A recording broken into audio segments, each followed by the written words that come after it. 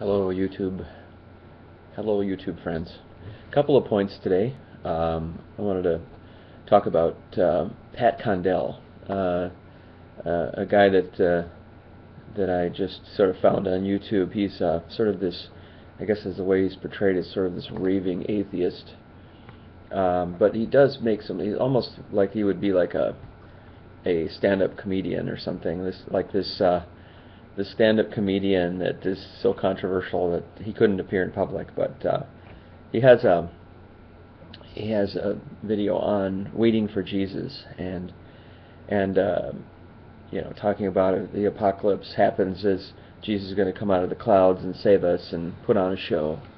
And no, it's sarcastic, but it's one thing that's missing with Pat Condell though is there's no it's a lot of sarcasm. There's not a lot of love expressed. So I would challenge Pat Condell to put a little bit of love in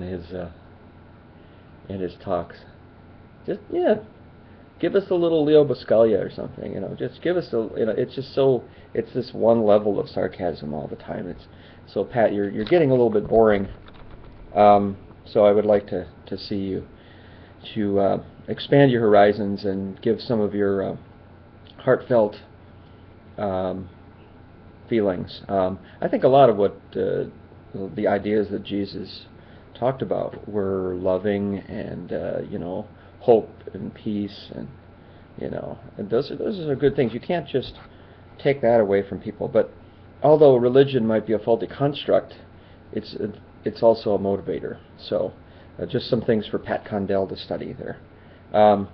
Another thing I really, just as an aside, nothing to do with Pat Condell, but saw something on, what was it, MSNBC last night on Ann Coulter, and she's raving mad about this Romney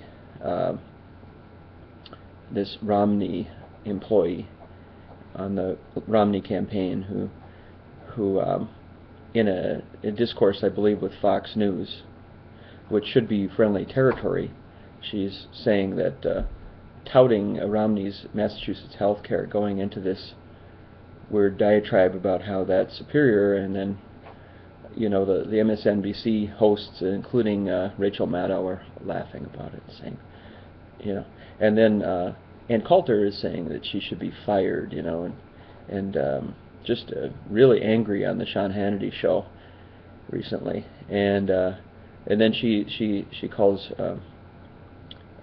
this spokesman for Romney a moron, and going into her name calling, which is something I'm trying to teach my teenager not to do, is name call. And here she is making a name for herself and her quote-unquote beauty or whatever, and her charisma and her self-righteousness and her intellectualism, and it's all a bunch of garbage. So Ann Coulter, not my favorite person, and she's behaving like or parents should be cringing at the name calling and the antics that she does. She's not a good role model, and she's really a pernicious force in politics. A very, very dangerous person. So there we go. So if Pat Condell sees this video, maybe he can talk about Ann Coulter. Wouldn't that be fun? So have a great day, everybody. And this is the JAFA signing out.